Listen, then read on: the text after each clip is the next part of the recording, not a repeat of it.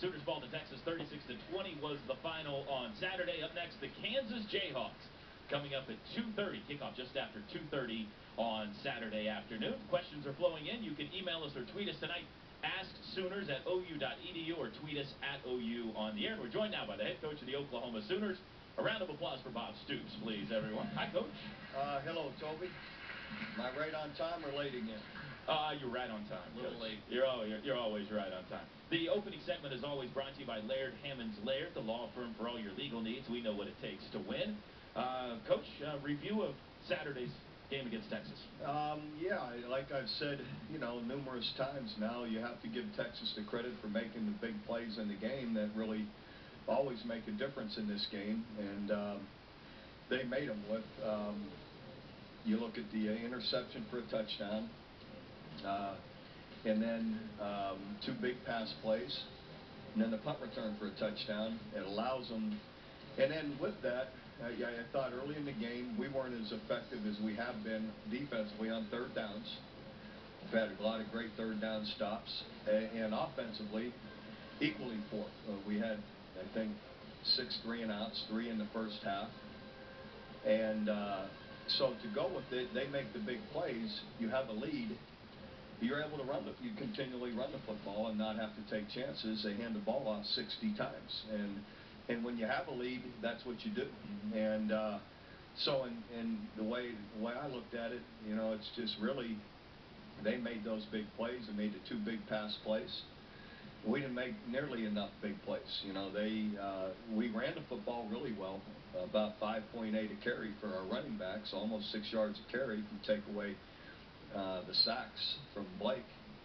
And but that was an issue. We didn't throw the ball very well. They covered us. Give them credit. They covered us well. A couple, probably 2, 3 of those sacks are covered sacks.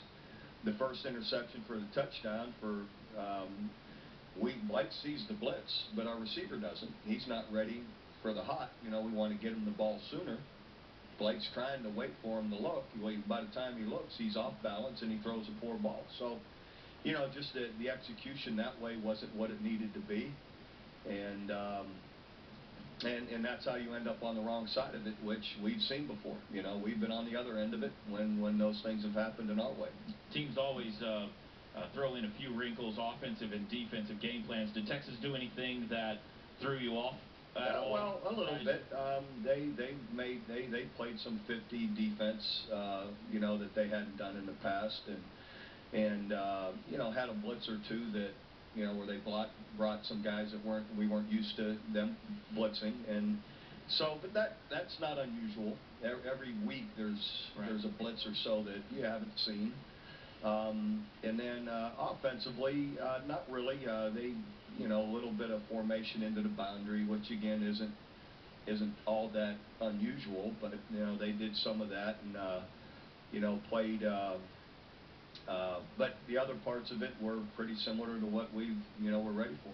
Was the 50 defense an effort by them to shut off the quarterback run game? Do you think that's the reason for it? Well, it could be part of the reason, as well as giving us a different look, something you haven't prepared for. Those are both good reasons for it. Did you feel like your guys had a good week of practice, were ready to play going into Saturday? I did. In the end, they executed better than we did, and that's it's not like they don't have good players and know what they're doing, and that's what happens in these kind of games. If you make a couple of critical mistakes, or give them the credit, they make a couple of exceptional plays, they're hard to overcome. I'm always interested, win or lose, the message that you have for your team after the game, either immediately or a couple of days later. What's the message? Yeah, I'm not much on sharing all of it with everybody. That's between us in the locker room. But in the end, part of it was give them the credit. They made the big plays, we didn't, and it's up to us as coaches, players, to be able to be on that top edge to make those plays and not them, and that's how it was in this game. So you got to give the credit to them and try and improve and make sure next week and the weeks to come that we put ourselves in position to make these plays. We'll talk some specifics from the Cotton Bowl when we come back. Also, of course, we're going to look ahead to Lawrence, Kansas coming up.